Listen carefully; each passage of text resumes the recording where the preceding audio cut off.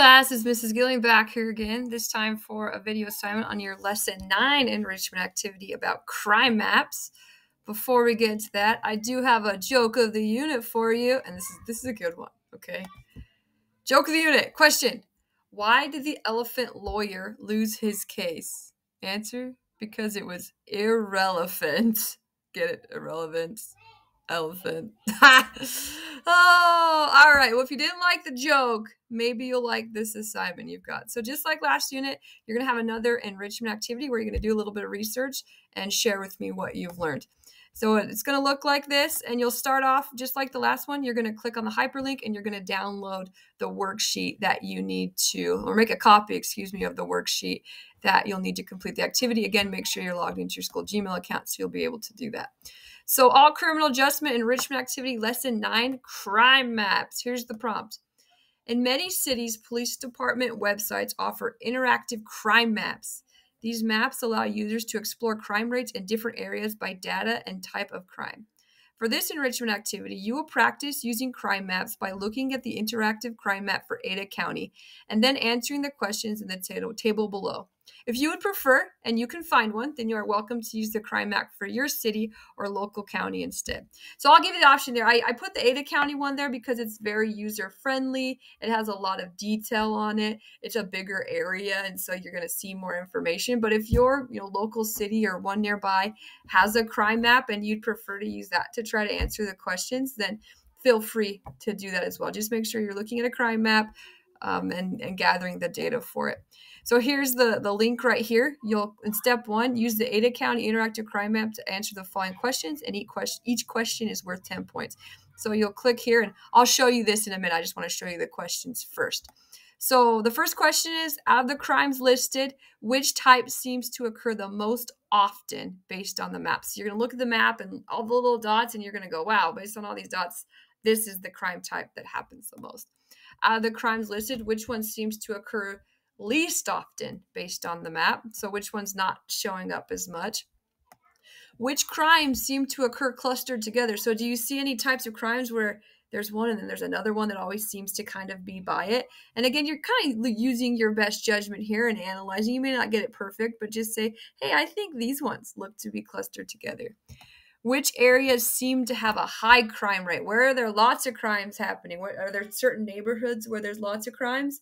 And then the second one, which area, or this last one here, which area seems to have a lower crime rate? So where are there not very many of these crimes happening based on the map?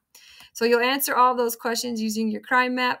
And then step 2, your short answer response, and at least 5 sentences answer the following question, and this will be worth 50 points. So it's important to do this part.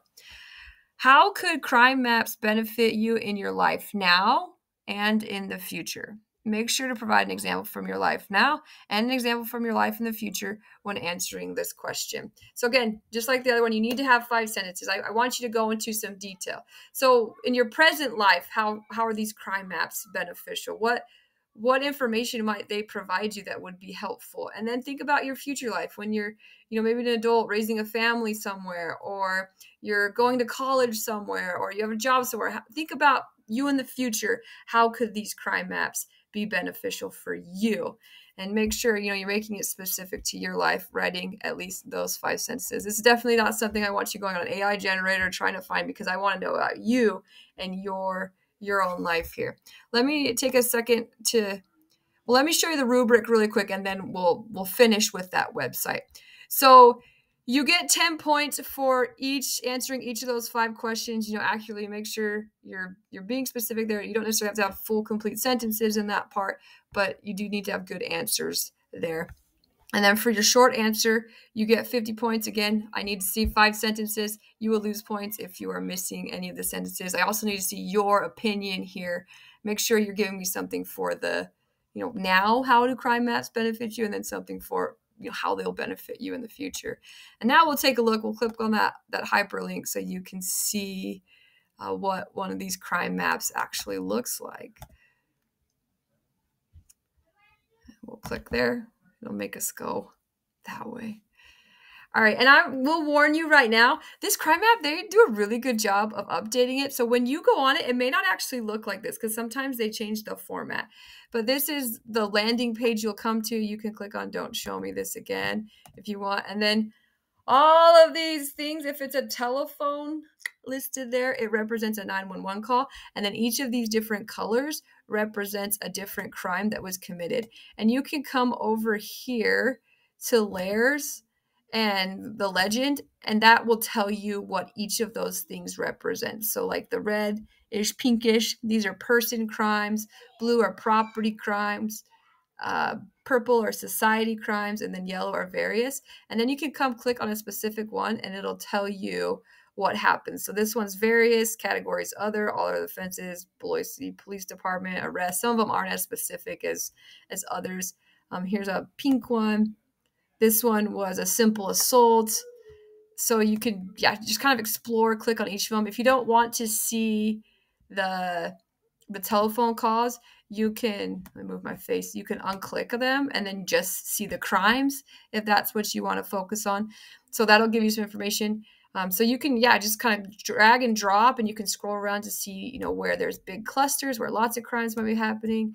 You can scroll over and go, well, there don't seem to be very many crimes at all in these parts. So just kind of play with the map, explore, and see what you can learn here.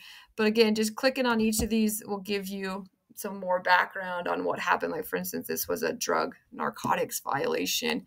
And just gives you some great information. If you have any questions at all about how to use this, please reach out to me. If you want to run a different one by me that you've got, that's awesome as well. And again, I don't mind if you use a different one you've got. Just make sure you're answering all of those questions, and maybe even let me know, hey, I used this one in my assignment.